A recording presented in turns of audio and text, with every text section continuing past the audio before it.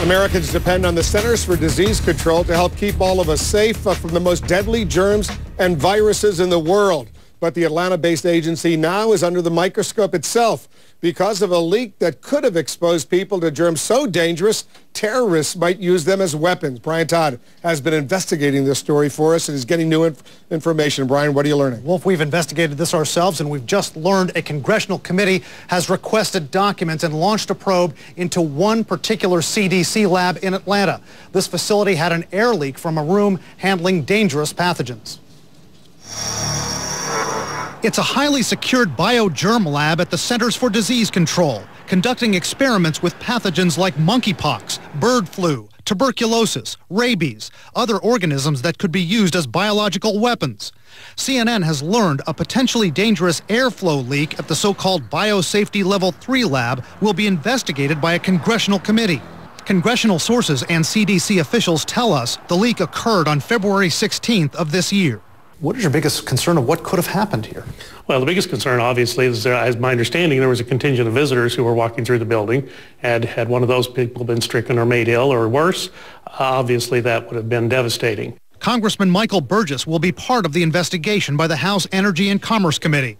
Experts say if experiments had been underway at the time of that air leak, unprotected visitors could have gotten deadly exposure to germs, but an epidemic would have been very unlikely. The airflow system in that lab is supposed to protect against the release of contaminated air. Air from a clean air corridor is pushed through vents into that lab where experiments involving those pathogens and including small mammals take place. The air circulates and then is pushed to the outdoors through powerful HEPA filters. That air is supposed to be cleaner than the air that comes in.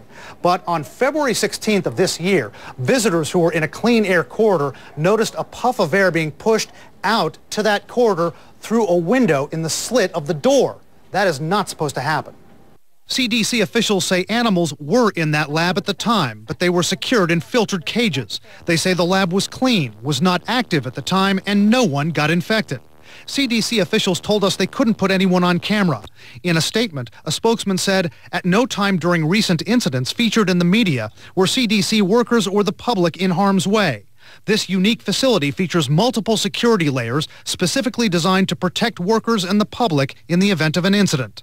There's been at least one other safety-related incident in that same building at CDC. In 2008, it was discovered that a high-containment lab door was sealed with duct tape. Bob Hawley, former safety chief at a government infectious disease lab, talked about the safety layers at CDC, like biosafety cabinets researchers work in within that lab. Nothing is handled outside that cabinet. So they're working with minute amounts of material, and the chances of aerosol are negligible. But there are also questions about a possible cover-up. In an internal email reported by USA Today, a CDC biologist said the CDC will, quote, do anything to hide the fact that we have serious problems with the airflow and containment in this whole building, end quote.